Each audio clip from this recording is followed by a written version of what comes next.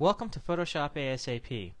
Today we're going to work on rotating this logo straight and then cleaning it up. As you can imagine, the very first thing we're going to want to do is come up to Image and pull down to Rotate Canvas and then over and down to 90 degrees counterclockwise. Now that's going to get us most of the way there, but not quite all the way. So the very next thing we're going to want to do is come down here to our magnification tool and kind of zoom in on the logo, making sure we at least pick up the I, the R, and the L. And the reason that we want to do that is because then we can come up to the ruler across the top of the image and pull out a guide and line it up just underneath the baseline of these letters to make sure that the logo is straight. And as you can see, it's slightly counterclockwise. So let's put that back. We're going to now come over here to our eyedropper tool and click and hold down and pull over and down to the ruler tool.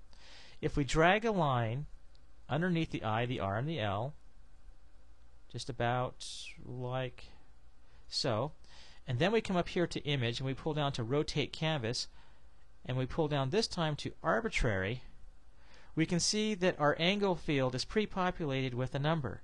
And it just so happens that that number is the exact number that we need to rotate this image straight. So let's click OK. And let's double check. Let's grab a guide and pull it out of the ruler. And you can see it's pretty good. So let's put that back. The next thing we want to do is try to get rid of the shadows in this image caused by the wrinkles. So let's come over here to the Image menu and we're going to pull down to Adjustments and over to Levels. Now in this module you can see on the top we have a histogram and on the bottom we have a scale, a grayscale, and these correspond to each other. The data in the histogram corresponds to the particular levels in the grayscale. So in this area right here, this lighter part of the scale, there's quite a bit of data right up in here. So to get rid of that, what we're going to do is we're going to grab this slider and we're going to move it to the left. And you can see it starts to make the shadows caused by the wrinkles to disappear. So we'll get it to just about right there. Now the letters have become a little bit lighter, but to fix those all we have to do is come over here to the slider on the left and we're going to move that into the right until we start to see some data to about right there. And then we click OK. Now that looks pretty good. The next thing that you're probably thinking that we want to do is come up here to the magic wand tool and start clicking on the letters to start cleaning them up. But the problem with that is it doesn't do a very good job of selecting the entire letter. In fact, because of the imperfections and all these hickeys, it's actually leaving a lot of data unselected. So to do a better job, what we're going to actually do is select on the white area. So select on the background, and we're going to slide over here to the left and pick up the counter in the E by holding down our Shift key, and holding down our Shift key, picking up the counter in the D, and the O, the G, and the O. Now remember, we have the background selected and not the letters, and so if we want to clean up the letters, what we're going to have to do is inverse our selection so we do have our letters selected. So let's come up here to Select and pull down to Inverse. Now we have our letters selected, and let's slide over here to the left just to see how we did. Looks pretty good.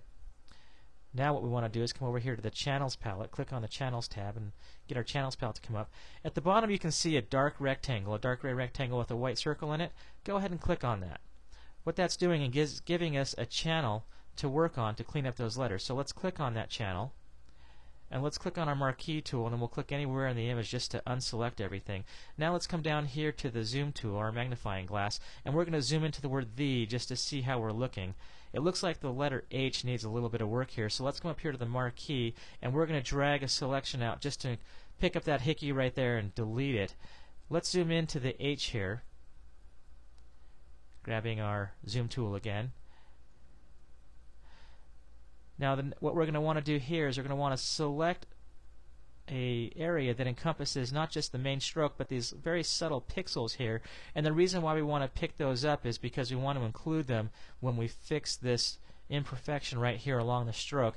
So if we come up here and select our Move tool, then come back over to what we selected and hold down our Option key or our Alt key on the PC, you can see we get a double arrow. Start moving that down. If you hold down your Shift key, that will kind of restrict the movement back and forth so it doesn't move back and forth on you. It just moves up and down. There you go, just about like that. And now you can see that it's fixed that area where there used to be hickeys. So now let's come up here to View, and we're going to come down to Fit on Screen so that we can see everything. And let's come down here and grab our magnification tool. This time we're going to zoom in on a couple letters this way here, the D and the I. Those look pretty good, but it does look like the I right here needs to get cleaned up. Let's drag a selection with the marquee tool, pick those up and hit delete. and we're just going to keep on moving across here. Now we're on the R here. This one, let's unselect everything, clicking somewhere with the marquee tool, and this one looks like it might be better handled with the brush, but I've got white as my foreground color, so let's use this tool, this little double-headed arrow, which will transpose the colors for me. Now, in order to see the size of that brush, if you hit your caps lock, you can see the size of the brush. Make sure it's not on. Mine was actually on there, give me a crosshair. I did not want the crosshair at that time. So let's grab our hand tool and just keep moving across. You can see that looks pretty good. Oh, the L here looks like it needs a little bit of help. We're going to grab the marquee tool and we're going to pull down here and encompass that, pick that up there, about right there, and then we're going to hit delete. Whoops, I had the wrong background selected again. Let's hit transpose on that. Change it to black as the background, hit delete again. Let's grab our zoom tool, zoom in on here to see what the stroke looks like.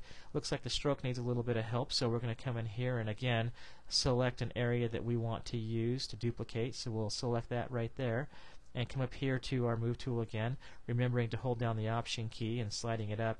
And of course, if you hold down the shift key, it's going to make sure you don't go back and forth, and that looks good right there. Let's unselect. Okay, let's come up here to view and we'll pull down to fit on screen, and now we're going to come in here and we're going to zoom in on the O and the G, and we're just going to kind of move our way across. Now you notice I'm not really that concerned about the background at this point, and the reason why is that very soon here we're going to be selecting the letters and then inversing our selection to select the background, and then once we have that selected we will actually delete the background and make it black. And looking at these letters, it looks like it's actually time to do that.